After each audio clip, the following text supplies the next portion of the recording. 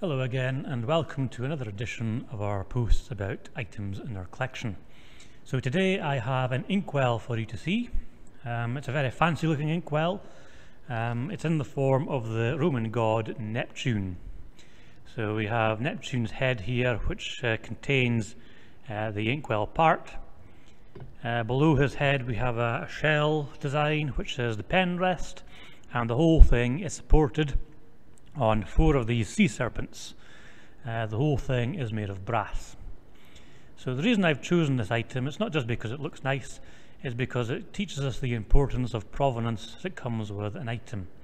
So this inkwell has been in our collection since 1995, when the museum first opened.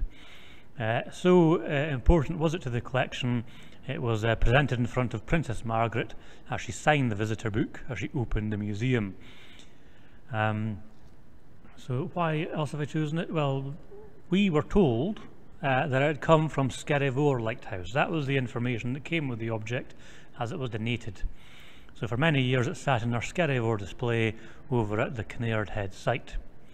Now I remember I couldn't have been here very long in the museum when I was showing an ex-keeper around the exhibits. And when we got to the Skerryvore exhibit, I proudly showed him the inkwell, and he kind of looked at me funny. And he says, "There's no way that came from Skerryvore." All right, he says, if that had been at Skerryvore, that would have been melted down in the fire in 1954. It wouldn't exist anymore if it was at Skerryvore. So I wasn't very pleased with that because, you know, this is our Skerryvore inkwell. But I wasn't going to argue. He's a keeper, he'll know more than me. So we just moved on, and that was the end of it. As it happens, the keeper was later proven right.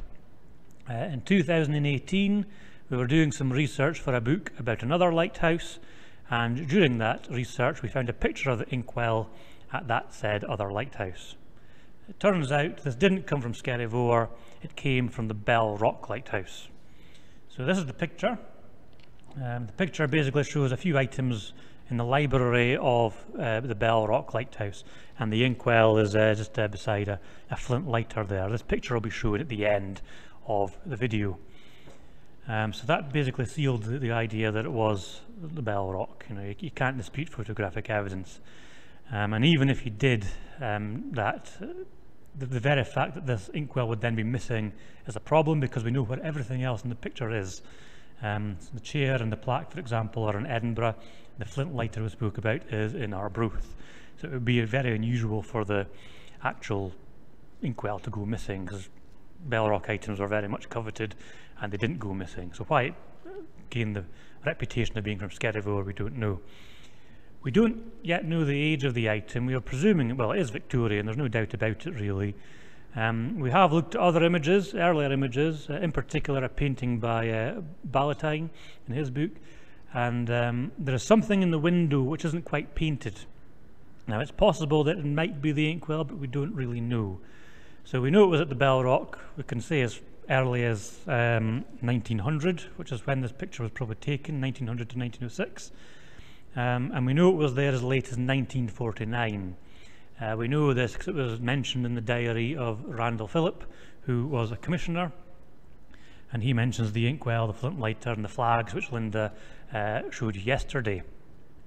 So we believe it was probably still in the Bell Rock Lighthouse until 1963, with the modernisation of that lighthouse, when everything was taken out, including the whole library. And we presume it was probably kept in stores for many years.